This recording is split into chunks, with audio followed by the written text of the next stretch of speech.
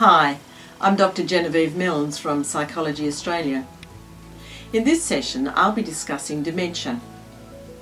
Dementia is a serious loss of cognitive ability. Sometimes it's what psychologists call static because it results from events such as brain injury, while at other times it is progressive, which may be due to age, damage or disease. There are 4 stages of progressive dementia.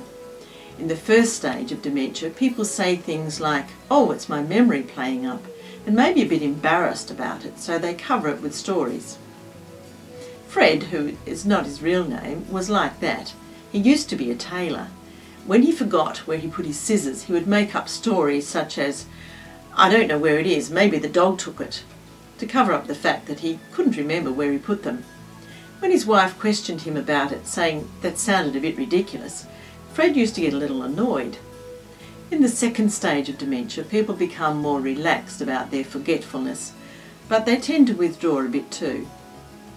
Joan was like that. She stopped thinking about the here and now and started to spend many hours thinking about the happy times she spent on the farm as a child.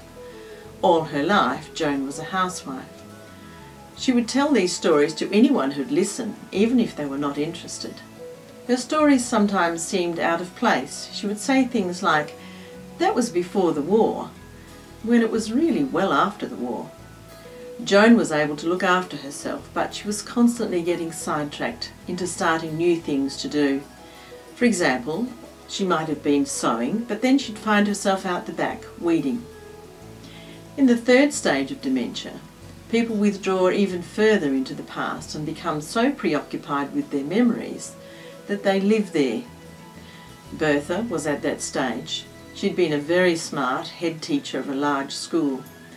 But at this time in life, she was starting to wander off without telling anyone where she was going and spoke as little as she could. In the fourth stage of dementia, people may completely shut out the outside world. Peter, for example, had been a skillful surgeon in his working life, but now he spent hours sitting in a chair, staring into thin air, and didn't respond to his visitors speaking to him. Thankfully, his family had read a little about dementia and knew that people at this stage could still hear and feel their presence. They often held his hand while singing his favourite tunes to him. It's worth knowing a little bit about dementia.